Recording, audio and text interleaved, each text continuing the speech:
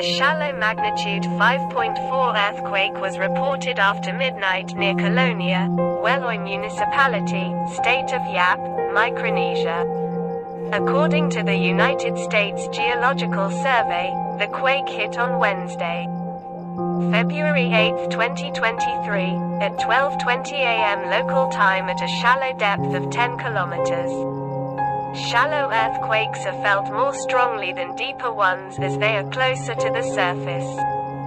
The exact magnitude, epicenter, and depth of the quake might be revised within the next few hours or minutes as seismologists review data and refine their calculations, or as other agencies issue their reports. A second report was later issued by France's Réseau National de Surveillance Sismique, RéNaSS, which listed it as a magnitude 5.2 earthquake.